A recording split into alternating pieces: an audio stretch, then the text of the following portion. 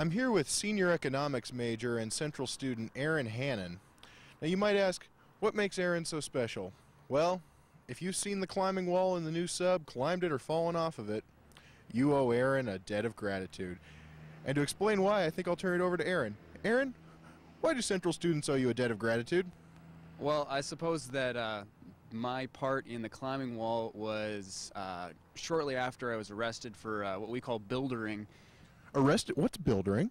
Buildering's climbing buildings. You find like a way to climb the outside of a building and then you climb it. There's route maps and stuff like that for UW and all the large campuses in the country. And my friend and I were aspiring to climb all the buildings on Central's campus. And the law frowns on this? The law does frown on this. They will charge you with trespassing 1, and then you have to spend a little over $300 getting out of that. I take it you did this? Yeah, that's exactly what happened. Okay, well that explains why you're not slowly digging a tunnel to freedom out of one of our many fine penal institutions, but how did you wind up designing the climbing wall? Yeah, well, when we were arrested, we were sent to Student Affairs, and we talked to Keith Champagne, fine individual, and Steve Waldeck for our punishment.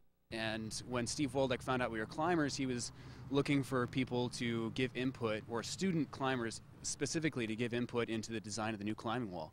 Entreprise, the climbing company that designed the climbing wall, and they had a few sets of designs, and they wanted us to choose between them.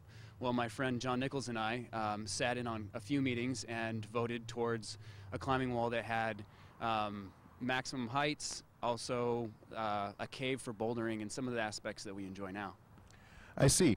Well, folks, as you can see, Aaron Hannon has proven that mischief and good time can still make a positive impact on the university. Reporting for Newswatch, I'm Lovrak.